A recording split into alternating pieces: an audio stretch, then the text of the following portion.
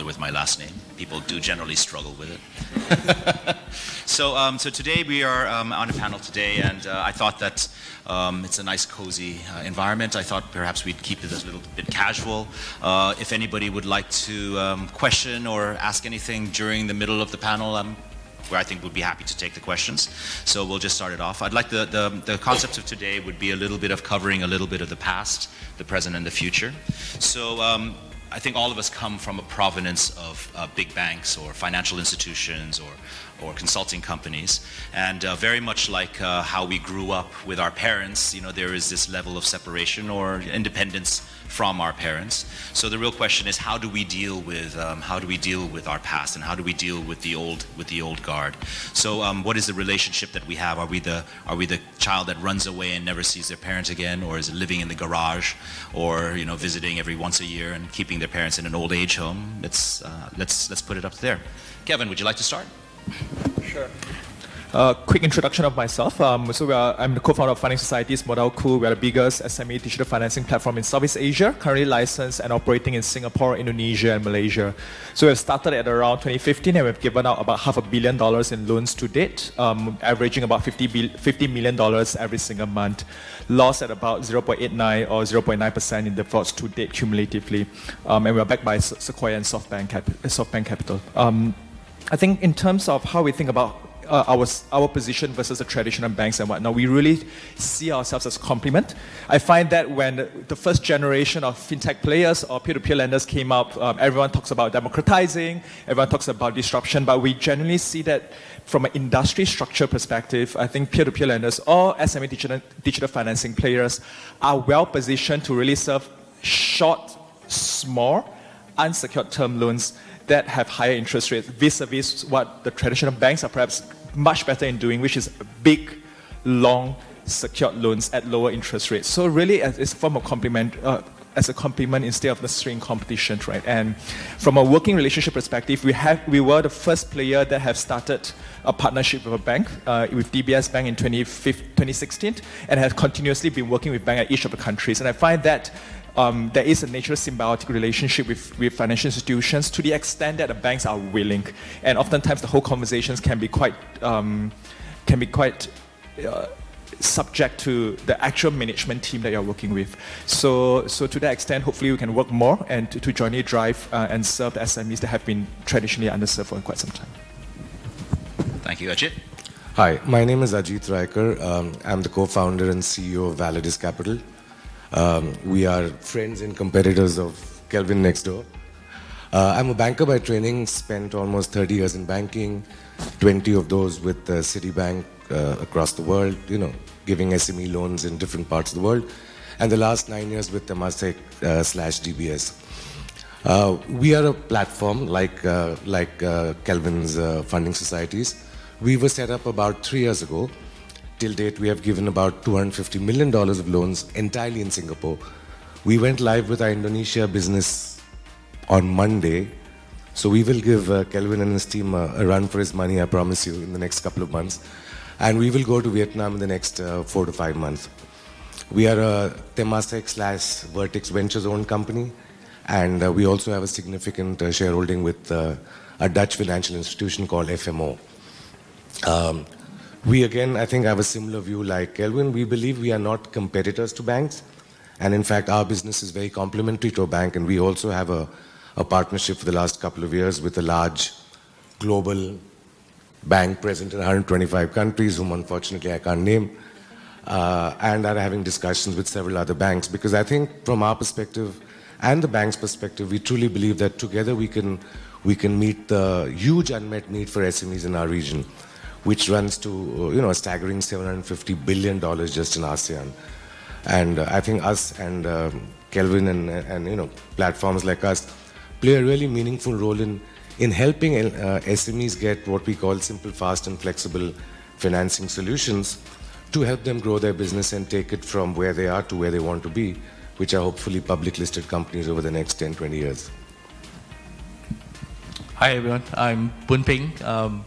The Asian Banker is a strategic research and intelligence organization that's been covering financial services starting in Asia. We're based in Singapore, We are privately owned, so no association with the other publication that's called Banker.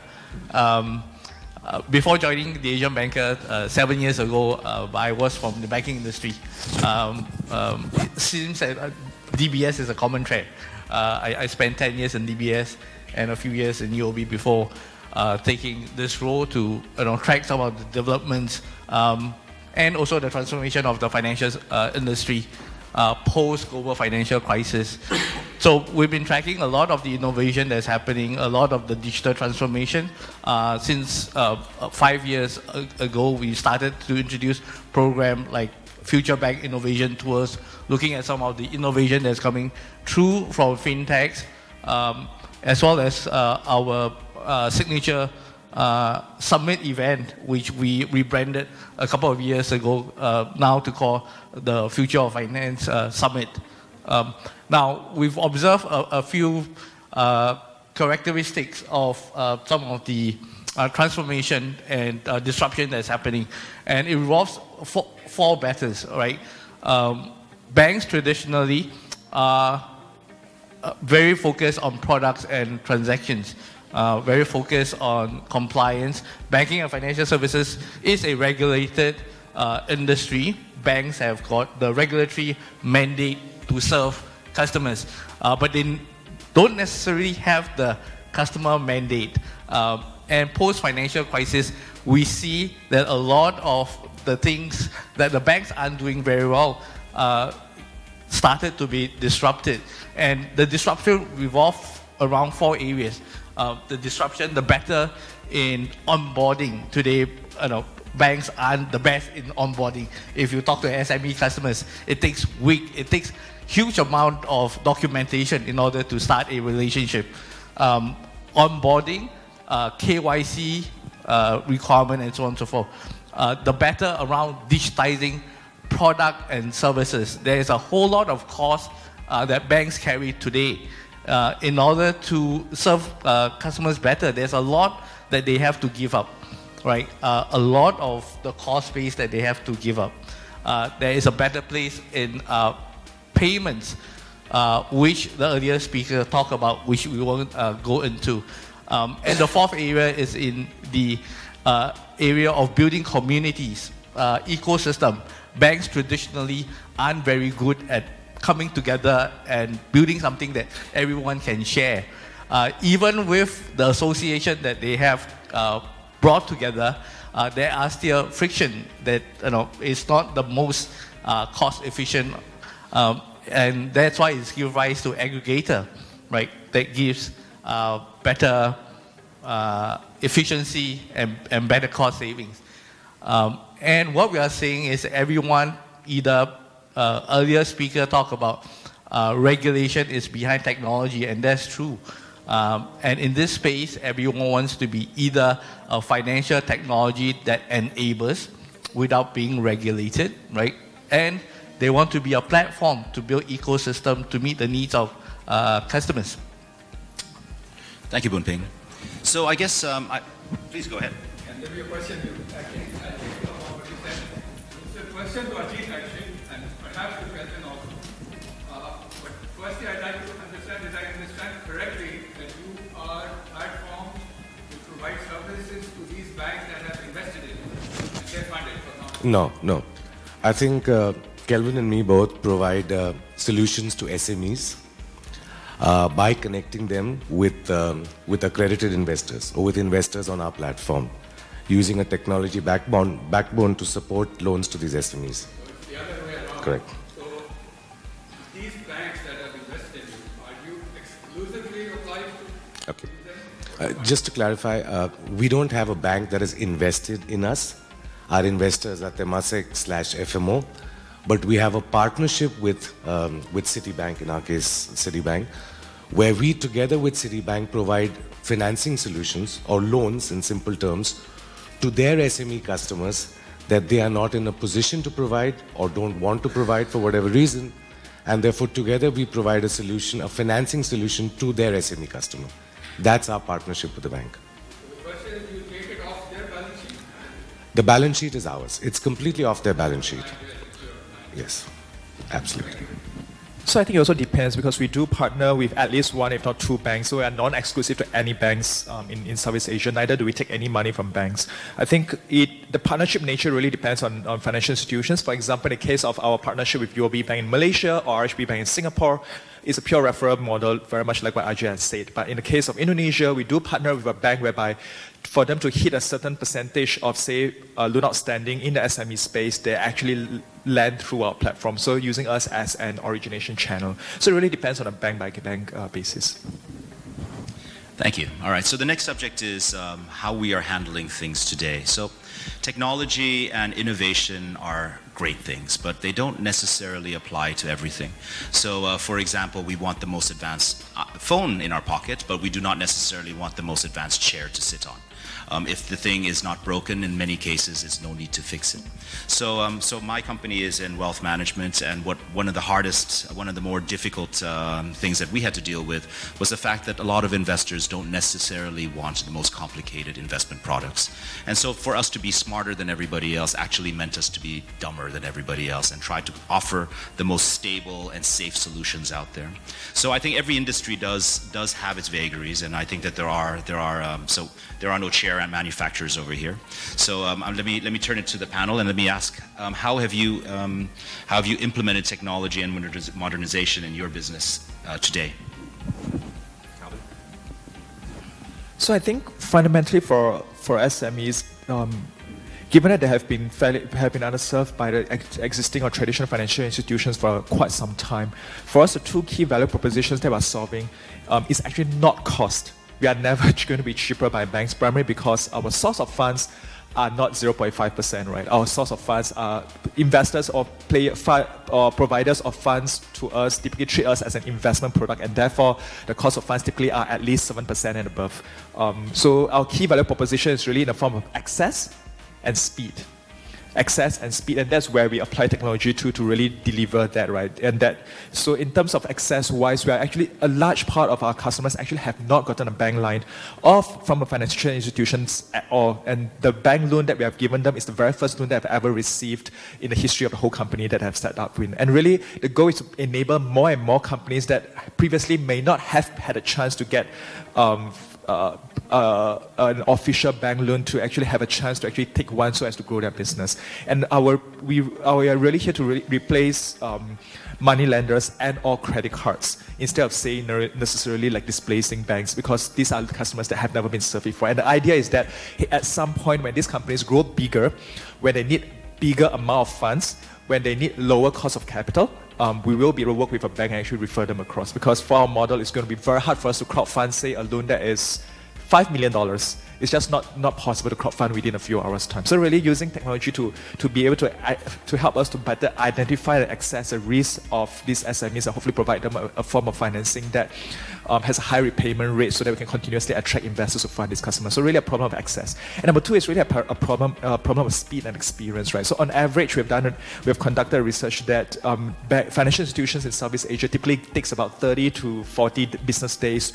Actually, sorry, 30 to 40 days to provide loans, and on average we are able to do it at least at 1/3 we can give them a loan as fast as 1/3 of the pace, sometimes even faster within the same day.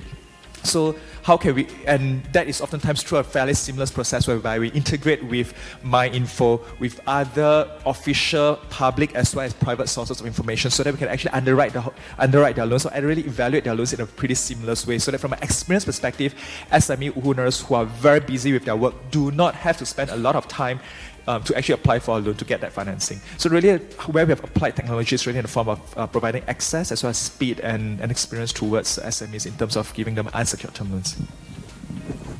Thank you. Ajit? Hi.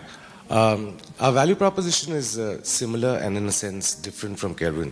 Our value proposition is also to provide loans to SMEs in a simple and fast manner, using technology as our differentiator to be able to, and in our process we can do a KYC, do a risk assessment, and pay the money out to the customer within 48 hours for a new to bank customer. And for an existing customer, it's on the same day. That compares with, banks having worked in a bank, I know it because I've given loans to SMEs all my life. If you're lucky and the guy really likes you, 21 days. So we cut that cut short that time from 21 days to less than 24 hours for a new to bank customer. And the way we can do it is obviously using technology. So we have an algorithm, a proprietary algorithm that we have built, risk algorithm that we have built in a partnership with the Credit Research Initiative Institute of the NUS. And we've also built a proprietary fraud algorithm in Validus, because fraud is a very important part of lending to an SME, and fraud is high. And through these algorithms, using technology and a very safe, secure, cloud-based platform, we are able to offer a solution to an SME within 24 hours at prices, and therefore I think that's where some of the platforms differ in their strategy, at prices that are bank-like prices. So they are nowhere close to money lending prices on our platform, at least, because we have chosen the path of originating accredited investors as our investors on the platform only. We don't have any retail investors, and therefore their risk expectations are understood, but their return expectations are also a lot more muted than if we had complete retail investors on the platform, which indirectly enables us to transfer that lower return expectations to the SMEs, and therefore allows us as Validus to price SME loans marginally higher than a bank loan, keeping in mind that these loans are completely unsecured with zero collateral attached to them. And as you probably know, just the amount of financing unmet needs, even in a country like Singapore where you would think the need is small, there's almost a 20 billion unmet SME financing gap in Singapore. You throw in a country like Indonesia where the gap could be easily 150 billion US dollars. And therefore the opportunity for platforms like us to support SMEs with growth capital at prices that are not money lending like and deliver to them fast and in an easy manner, I think is just enormous. And we try and play a small role in that development of SMEs, and we have estimated it from our perspective for the loans that we have given, and we've given close to $250 million only in Singapore since we started, we have touched close to 300,000 people directly or indirectly in Singapore. And we feel proud to be part of that growth for supporting SMEs in their growth aspirations. Would you like to add something, Poon Ping? Oh, yeah, please go ahead. Yeah, okay. As Kevin and Ajit has mentioned, technology is an essential part to delivering more seamless customer experience today. And it's all about being able to turn around the processes very quickly. And today, you can't do it with manual processes. And a lot of the technology go into digitizing and automating processes, right? From KYC, identifying people through biometrics, whether it's facial recognition or thumb vein or various other type of technology, to removing paper, the use of OCR to recognize document, automating the process, and automating traditional credit risk assessment processes through the use of AI, machine learning that cut down, turn around, but also improve the whole process in terms of accuracy, in terms of efficiency. So technology is really very key to the delivery of modern financial services. You can't do without it. Would you like to have a question? Actually, again, go to Ajit and Kelvin about the average size of the loan and the tenure to these SMEs. That's one question. The other question is that I don't know, I may have not heard it from how many years that we've been in operation. The reason I ask that is we now have a lot of data on these clients. Sure. What's your strategy for the use of this data going forward? And is it more than one product or it's just a loan for now? Sure. From our platform's perspective, our average ticket size, so which means loan size, is $70,000 Sing dollars. And our average customer exposure or customer limit is close to 200,000 Sing dollars. That's from our platform perspective. We have been in business for the last 3 years. So we gave our first loan in February 2017. And like I said, we're just in the process of going live. We went live in Indonesia last Monday. You had a third question? Yeah, data. I think you're right. I think, our ability at improving our turnaround times and using AI and machine learning, etc., effectively depends a lot on the amount of data I have. If I have no data, all that is academic for me. I can talk about AI and machine learning, but if I don't have data, and then it's just academic. But I think over the last 3 years, and our strategy as a business has been, as a company has been partnerships. We believe that's one of our differentiators. So a lot of our customer origination that we do for our SME customers comes through some partners. The partners could be large corporates. The partners could be a partnership with like a Citibank. We are the only P2P platform in the region that has a partnership with Visa. So a lot of these partnerships, because of the value they see by in associating with us, share a lot of data and information for the mutual benefit of our customer. And I think as we get more and more data and through these various partnerships, because we originate less than 30% of our customers are onboarded through one-on-one connections. 70 to 80% come through partners.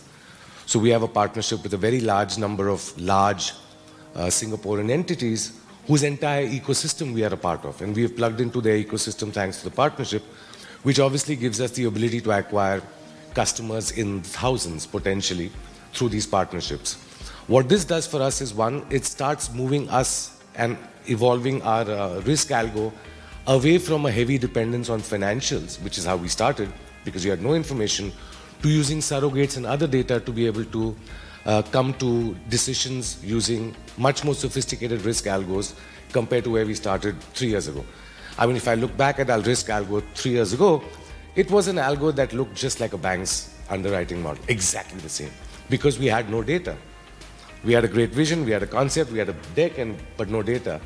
Today, if I look at our same risk algo that I spoke about, which we can turn around customer approvals in 24 hours, realize probably a very small percentage weightage for financials. Because over the last 3 years, we have built data which allows us to use surrogates, which allows us to use past performance, which allows us to use so many other data points separate from financials, and therefore has allowed us to migrate from being a single product company to providing the entire gamut of products that an SME wants. So today, we can provide you a straight loan, we can provide you an invoice financing, we can provide you a little pre-contract financing for a contract that you've just got, or we can provide you a loan to support your 3-year project that you may have. And that's only because we've built data over the last couple of years, and I think as we go along this route over the next 3, 4, 5 years, we will be able to provide financing much faster. I mean, today I say we do it in 24 hours. But clearly our ambition and vision is that, can I deliver a loan of this size? So we're not talking of a loan of $5,000 or $10,000. My average ticket size for a customer is $200,000. Can we deliver a solution to them in 2 hours? I think we can. We moved away from 48 to 24, and I think over the next 2-3 years, we will be in a position to turn around. And really, from our perspective, is just give the customer such a great experience that he starts thinking of us as his first partner and first port of call whenever he has a financing need. And today we are in a position where we proudly say that we have a 90% customer retention rate. 90% of our customers come back to us for more and more loans. And that's something that makes us feel good. But that's largely driven because we give the customer such a great experience in terms of simplicity, speed, and really meeting the needs that he wants when he wants, and not having him to wait for forever to get a loan. Just a point on data, right? So today, the fintech proxy use non-traditional data sources, and if you look at one of the traditional banks, their data is a lot on financials, and they don't have really big data or smart data, right? They have static data that doesn't allow some of this algo to work. There's concerns about data privacy and data ownership, but a survey done by Accenture in Hong Kong and in China, consumers here in the space of consumers are more willing to share data for better financial services, right? If in exchange for better service, better turnaround, I get my loan approved and so on and so forth, they are willing to give up that data. Fintechs and platforms are very good at getting data. Today, our mobile phone is a sensor, right? A lot of the platform are sensors that allow us to gather data. Traditional players are falling behind in terms of defining that data, collecting that data, and using that data. So innovation in the use of data, especially in machine learning, where it is self-learning, it improves your risk or credit assessment outcome, will increase the service provided to consumers. Perhaps I'll not repeat what has been shared, but perhaps just add 2 points. I think the first one is that I think the matter of data is actually quite sensitive in the sense that even in the case of Indonesia, where a lot of fintech players start claiming that I can provide better service through alternative data, the abuse of it has actually led to the shutdown of all mobile data in the form of mobile, right? So last time, mobile footprint used to be the key lifeline of a lot of consumer financing players in terms of doing credit underwriting. Now that all access has been stopped. And even before access has been stopped, most of the information can only get it from Android phones, and Android phones have shut it down. Most of the information can get from social media, but because of the privacy issues in US, that has also been cut off. So a reliance on certain data source can provide certain level of risk in terms of over-dependencies. That's one. But also on top of that, we also realize that a lot of this non-traditional information may or may not be that useful from an SME financing perspective. So it's really complementary of how can we piece different types of information together. So today we have accumulated about 900 gigabytes of information, which we are growing at about 4% every single month, cutting across various forms of data sources, which we are piecing it together. Hence, that allows us to do is that currently, in terms of product lines, we have pursued a multi-pronged products, starting from microloans to entire chain of trade financing, supply chain, distributor, POs, and so forth, all the way to unsecured term loans. In the lowest of end, which is approximately $500 to $1,000 per ticket size, which is perhaps tenure of about few weeks, we process about 2,000 loans every single day. Averaging about 60,000, reaching 100,000 of loans every single day on that small ticket sizes. And then on the bigger ticket sizes, we have the average size is about 70,000 to 100,000 USD. We are processing in the hundreds. So it's not just about providing access and underwriting better, but also managing it at scale. Because if we are to move from alternative financing to mainstream, we will need to be able to manage a scale like that, not just from a data perspective, but also from an overall corporate governance and risk management. Thank you. Okay, so the four of us are sitting up at this panel. I guess that's an attestment to the fact that we've survived thus far, right? So and now what we're looking towards the future, and so there comes with the future and what we do not know tomorrow. There comes with a certain element of fear. So it's said that we will have the first computer that is going to be smarter than a human being in under 10 years, 5 to 10 years. The first computer that's smarter than all human beings in under 20 years. That is the singularity. Go watch Terminator. It's a great movie. So that's one possibility of what's out there. But there are several things out there that are new, and we haven't wrapped our heads around it. Whether it's AI, whether it's machine learning, whether it's blockchain. So Bunping, perhaps you'd like to start. What do you think is our biggest challenge and / opportunity with what we see on the horizon right now in terms of technology? I think in terms of technology, a lot of the financial technology and platform players are pretty advanced in their use of artificial intelligence, machine learning, and also in terms of knowing the sort of data from the consumer. There's great opportunity from the traditional industry where they need to catch up on is really in this area of data. The use of big data and so on and so forth. So I think fundamentally there are fundamental issues to be fixed. And the other area is in terms of collaboration, where there's meaningful collaboration in the ecosystem between fintechs, big techs, platform, is where you have that conversion of the use of this data. Ajit? Yeah, I think, the reality today is, even though we call ourselves fintechs, even in a country like Singapore, the reality is we are a tech plus touch business. And that's real. Even today, while we would love to to connect with the bank seamlessly and therefore offer customers a much better experience, the reality is we can't do it, even in a country like Singapore, for various reasons. Let's not get into why, but it's a fact. We cannot go and pull data, even with customer consent from a bank. I cannot pull data on your credit bureau score from the CVS, even if you give consent directly. And therefore, while we talk of being fintechs, even in Singapore and, other countries are a little behind, I think there's a lot of stuff that needs to be done going forward in just truly connecting the ecosystem that exists even in a country like Singapore or Indonesia or wherever else, to be able to give customers solutions that they want in a much faster and easier manner. I think yes, blockchain will happen, and yes, and all the good sexy stuff will happen, but I think just connecting platforms like us who are truly trying to find solutions for customers and helping them grow and connecting them to the ecosystem, whether it's through government agencies or banks or credit bureaus and financial institutions, and connecting all of us to be able to write sensible algorithms and sensible solutions to customers going forward, I think will be a big leap forward for us from our perspective, even for the next 2 to 3 years, even before we start trying to figure out how to change the world and making a robo give a loan to an SME.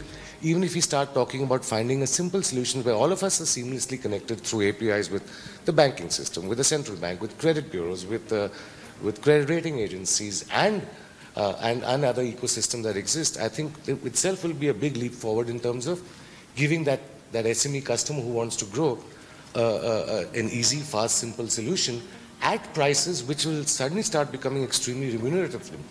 Because once you have an efficient ecosystem that also connects investors, like your customers from the wealth side, and giving them access to this alternate investment class which performs as is expected from a risk and reward perspective, you're suddenly opening up a whole Pandora's box of solutions for the SMEs, both from a lending perspective as much from an investor perspective, giving him access to products that don't exist for him or he doesn't even know about.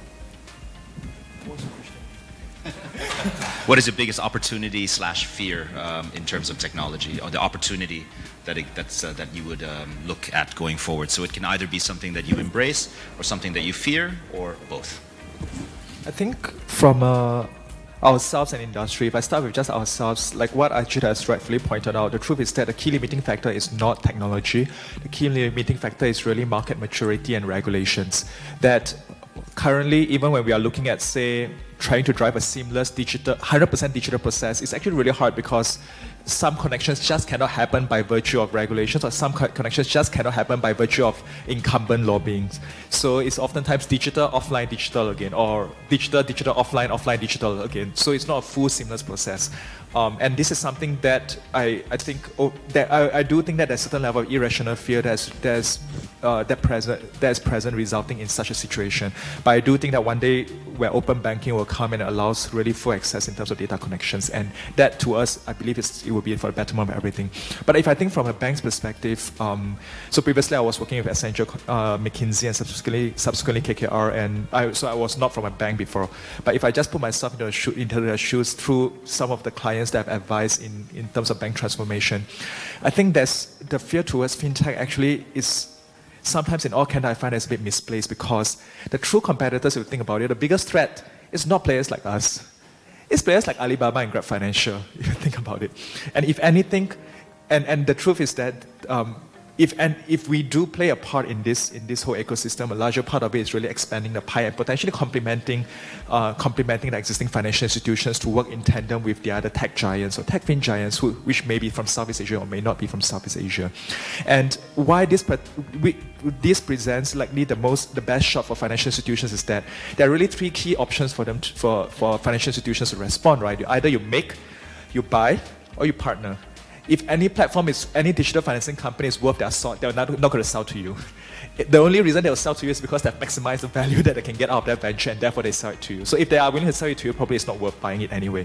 If you can't buy it, you try to make it. But the truth is that from a whole traditional, from a business model, from a team building, from a culture, from organization limitations, from a just corporate finance perspective, it's just not going to be really hard for any banks to be willing to take losses consecutively for a sustained period of time before hitting profitability and invest and build something by themselves.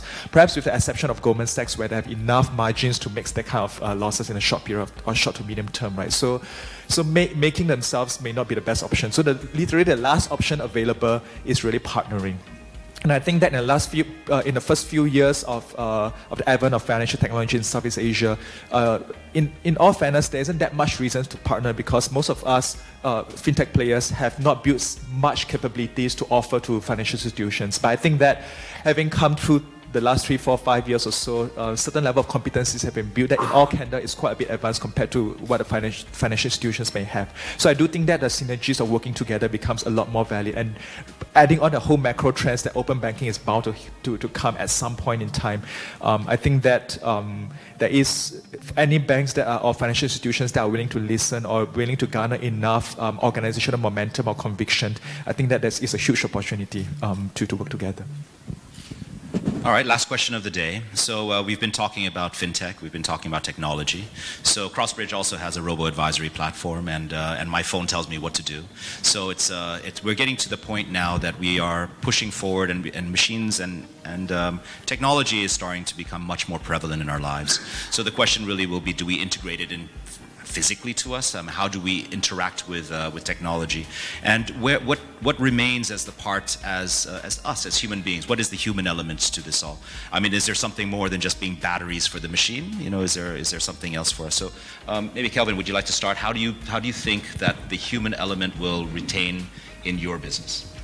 I think that for SME financing, I do think that the human element will be here to stay for quite some time, primarily because at the end of the day, why SME financing has been fundamentally underserved for the longest periods, because there is certain level of uniqueness in each of the SMEs that we serve. So if we just take a step back, consumer, SMEs, corporates, why the consumers can serve by having a relatively homogeneous, relatively simple product, because the needs for the retail consumers are fairly homogeneous.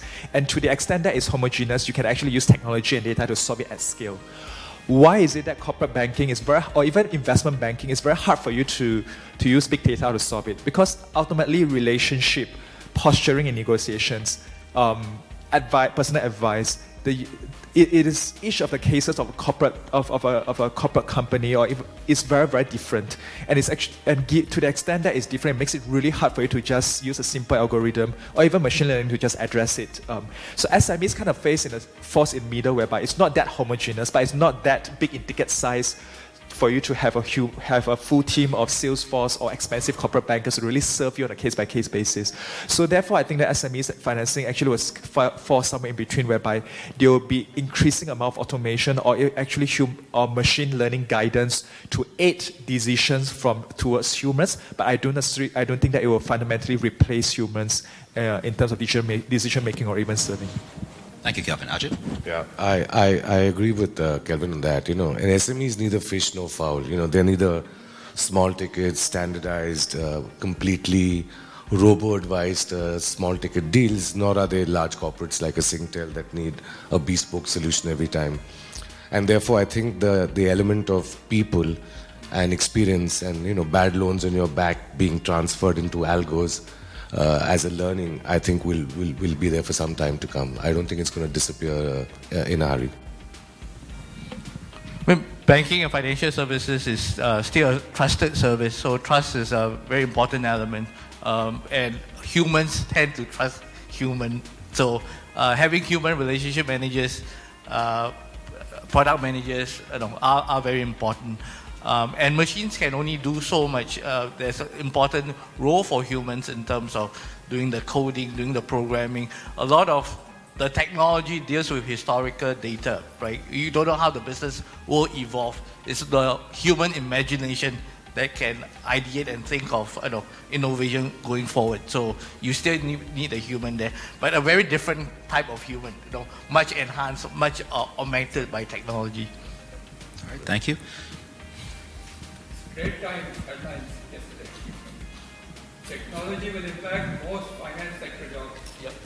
It's already impacting. I think that it's already impacting. That's why there's only 4 of us instead of 30 of us on stage. If If I may, sorry, go ahead. I was curious, especially with Kelvin and the gentleman, the impact and the ability to leverage the difference in cost of funds. You said you pay about, your cost of funds is about 7%.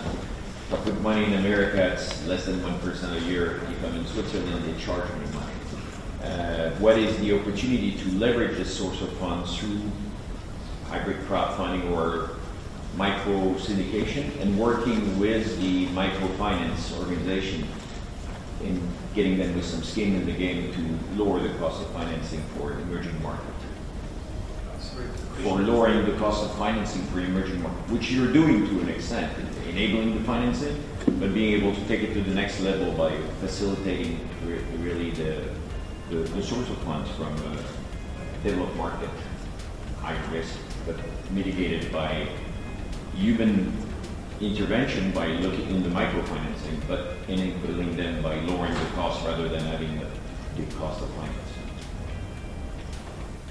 So actually, in all candor, I think that there's a huge opportunity towards working with local and or foreign institutions, right? Because perhaps 3-5 years ago, we don't need that, primarily because at that point in time, we were doing, say, $1 million of loans a month. So over the course of a year, $10 million or $15 million, like you raise it like this, easy, right? But if you're doing like $50 million a month, and by the end of this year, we're probably going to do around $100 million a month. It's going to be really hard for us to crowdfund that much of money, regardless from accredited investors or institutions and or individuals and whatnot. And therefore, I think we are kind of at a crossroad whereby there's a obvious value that the financial institutions can provide, and there's obvious need that we will need to do it. And it's almost like which bank is willing to blink first, and then you will become a partner of choice. And the truth is that none of the platform can partner with too many banks, because the amount of effort to work with one bank is actually quite humongous, right? And therefore, you ultimately want to work with 2-3 institutions as an anchor of it. Whether it's local and foreign institutions, it really depends, because I do think that local institutions has the benefit of not having to charge additional forex costs. So USD to rupiah hedging is about 5%. So if you're a rupiah Indonesian bank, you don't have to pay that. But having said that, Europe and Japan do have a negative interest rates regime. So I think that depending on situations, I think there's huge opportunity to work together. What about moving financial system, banking system to provide some services for a non-human system? When human can start business interaction with robots, what do you think? Is the bank system, its financial system, ready to provide this specific service to robots? For example, KYC for robots, scoring for robots, risk management for robots. It's not the sci-fi, I think, because it's nowadays we see this transformation around the world. What do you think about it? Have you some investigation in your company about this activity? I'm sorry, you're asking if we would be servicing automated systems as opposed to people? I think we would still fall back towards the regular space, which is what is the legal title of the assets, what is the legal title of the company, what is the actual business, who's actually doing that. We would still fall back towards that until robots have until they pass the Turing test, become beings of their own right, and have legal ability to own themselves. I think that we will still treat them as property up until that point in time. So I think that it's more important, in my view, to look at the ultimate holder of that business itself and look at that. In terms of how you would look at the metrics, I think that could be done more efficiently, because you just spit out the numbers from a financial statement in seconds as opposed to, days, right? So that would become more efficient. But that's a question of efficiency as opposed to a change of the whole business model. That's what I would see at this point in time. Okay, thank you for that.